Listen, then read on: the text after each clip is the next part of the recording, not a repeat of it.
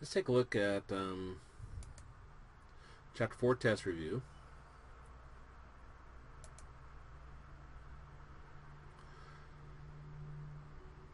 And comes up here. There we go. Okay, use properties of logs to condense the log expression. Write the expression as a single log whose coefficient is 1. Evaluate log expressions if possible. So we have, for number 1, so my pen would work. Let me grab a different pen.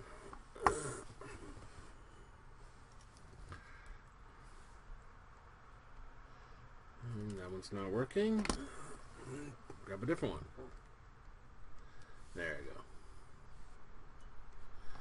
So we got 2 natural log of, boy, my eyes are bad. I think that says x plus 3, x minus 3. I hope I don't miss out because I can't see. Plus, I think. Minus 7 natural log of x. Well, we want to merge these into a single log. And you can't do the subtraction here until you get rid of the numbers in front. So first thing we'll do is apply our property, our power property, where if you got a number in front of a log, you can put as your power. So we got natural log of x plus 3 squared minus natural log of x to the 7th.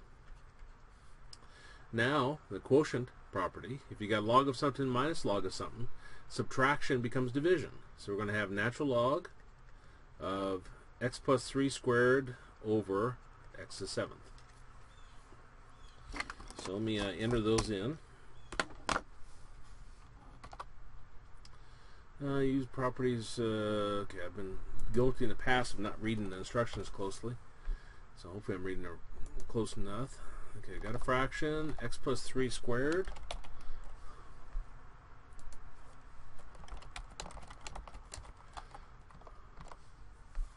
And then this one's x to the 7th. I think I'm ready to get a larger monitor. How my eyes are. Okay, next question.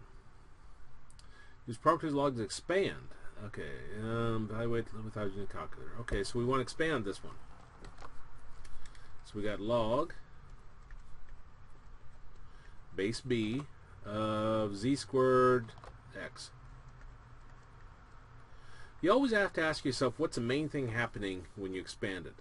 Now look inside the parentheses here. We got second power, we got multiplication. And the main thing that's happening is multiplication because it involves everything. Second power isn't the main thing because the x is not being raised to the second power. Well, multiplication becomes addition. So we're going to have log base b of z squared plus log base b of x. Now our goal is to get the variable by itself with a log in front of it, which the x is okay, but the z squared isn't. Well, we got a property that says you can take your power, put it out in front. So we got 2 log z plus log x. Okay, so we got 2 log, and I'll push this subscript button here, b of, what was it, z? Yeah, z, plus log base b, do a right arrow, get out of the subscript, and then x. And then next question. Solve the exponential equation. So we got, what's that say, 10 to the x? 10 to the x is equal to 3.15. It says solve it, express solution in terms of natural logs. Now this is an exponential equation. Our first step in solving exponential equations is get the power of the variable and the exponent by itself. No numbers in front of it, no numbers after it. Well, this is by itself. Our second step in solving exponential equations is to take natural log of both sides. So we've got natural log of 10 to the x is equal to natural log of 3.15. Our third step in solving exponential equations is to use properties of exponent or properties of logs to get the variable out of the exponent. So I'll take that x and put it out in front. So we got x natural log of 10 is equal to natural log of 3.15. And our fourth step of solving exponential equations is to divide both sides, or to solve for x. So we're going to divide both sides by natural log of 10. Because remember, natural log of 10 is just a number. So we're going to have ln of 3.15 over ln of 10. And those are going to cancel, and that gives us our answer. Now, first off, I think they're wanting it, what is the solution in terms of natural logs? Do I need an x equals? Okay, I don't think I do. So I do a beginning parentheses, natural log of 3.15 over natural log of 10. Decimal approximation. So I'll plug that in the calculator.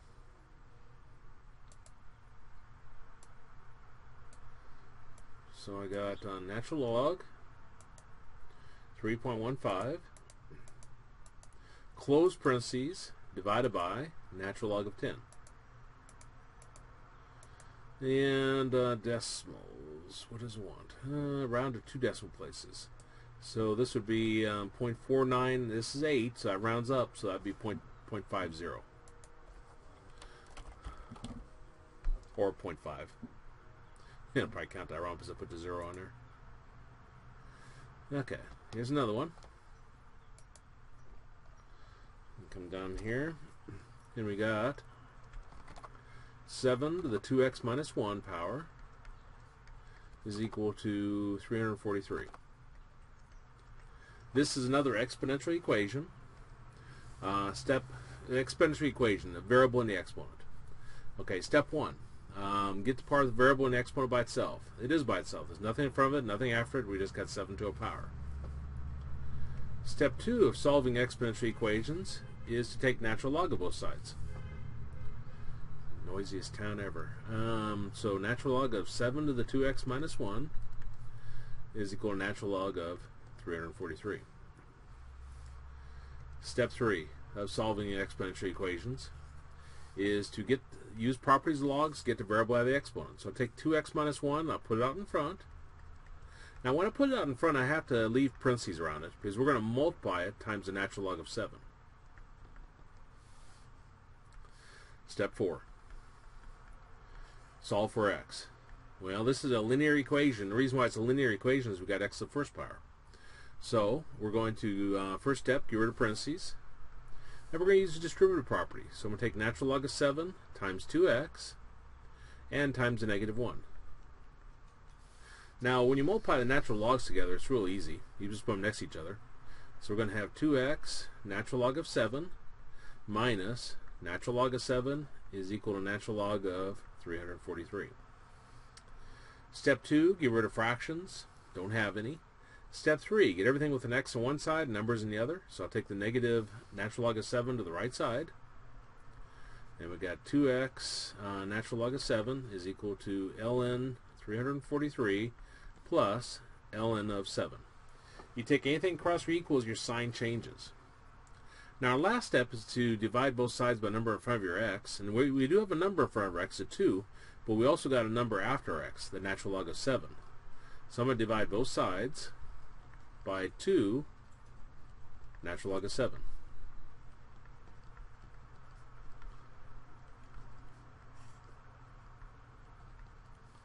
And those 2's cancel, the natural log of 7's cancel. And we got x is equal to natural log, well, my writing's bad today, 343 plus natural log of 7 over 2 natural log of 7. Now the question is what kind of simplifying it wants to do. Express each side as a power of this. Express each side as a power of the same base. Read the instructions, David.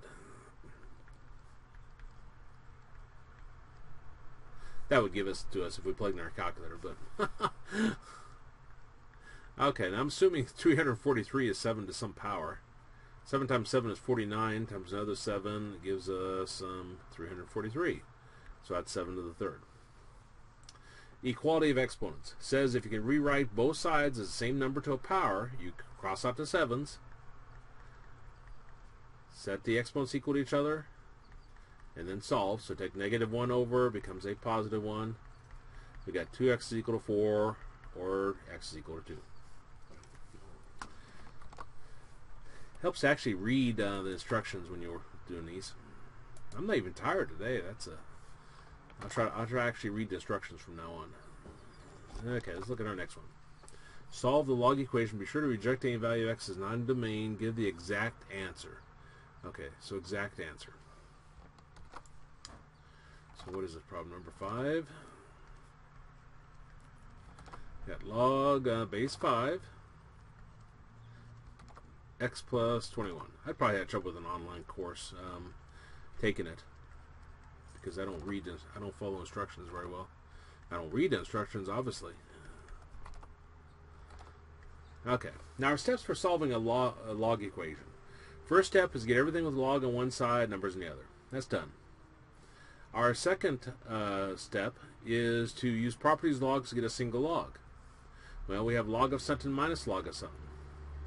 Subtraction becomes division, so we're going to have x plus 21 over x minus 3. Our third step, use definition of log to rewrite it in exponent form. Remember, whatever number follows your log, the smaller, that's your b. Then whatever follows that is your q, and the other side of the equals is your p. So our exponential form is b to the p is equal to q. So we'll plug in what we identified. So we're going to have 5 squared is equal to x plus 21 over x minus 3. 5 squared is 25 equals x plus 21 over x minus 3. And this is a rational equation. Rational equation is because we got an equation and you got a variable in the denominator. Our steps for solving a rational equation. Get rid of parentheses, don't have any. Get rid of fractions. Multiply everything by the LCM of all your denominators. We only have one denominator, the x minus 3, so we're going to multiply everything by that. So I got 25 times x minus 3 is equal to x plus 21. Distributive property, 25 times x is 25x. 25 times -3 is -75. Equals x plus 21. Get everything with an x on one side, so I'll bring the x to the left side, becomes a negative x. Numbers on the other side, so take -75 over, it becomes a positive 75. 25x minus x is 24x. 21 plus 75 is 96. And divide both sides by number in front of our x, which is 24. And we got x is equal to 96 over 24. The top is divisible by 2, bottom is divisible by 2, probably more than that, but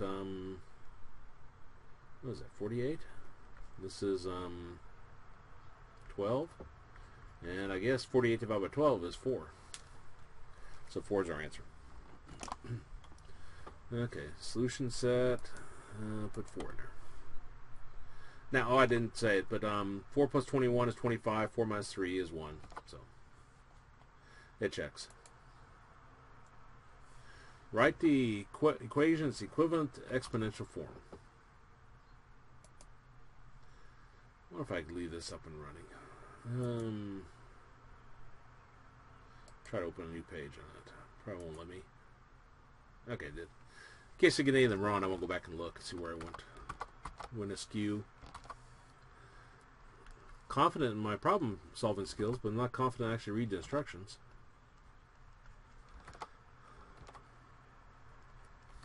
Or that I can see. Write the equation's equivalent exponential form. Well, the number that follows our log, that's smaller, is our b, and then what follows that is our q, and the other side is our p.